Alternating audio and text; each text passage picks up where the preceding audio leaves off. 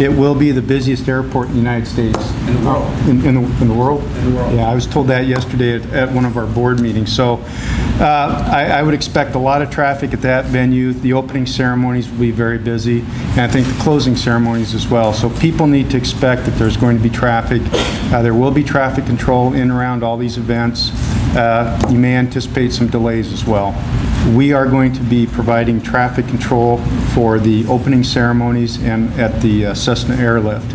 I really think the airlift is going to be a rather spectacular event, and I would expect there to be a lot of vehicular traffic in and around the airport. I would say this, there will be officers that will be directing people to areas, and I believe there is some parking that's available for folks out there.